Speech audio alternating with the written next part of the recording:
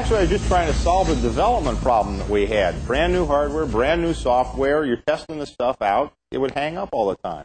So the only solution you have is turn the power off, wait a few seconds, turn the power back on, and wait for it to go through the power on self-test. I said, I'm writing all this code for the keyboard. I can, let's just shortcut it. And I originally intended for it to be what we would now call an Easter egg, just something that we were using in development. It wouldn't be available elsewhere.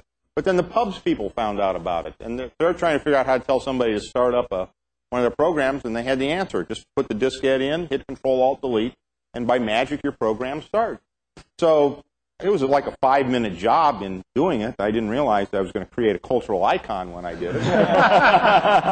But I have to share the credit. I may have invented it, but I think Bill made it famous.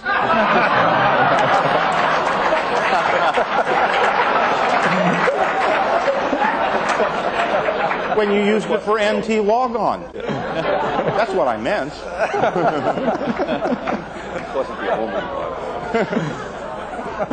Okay.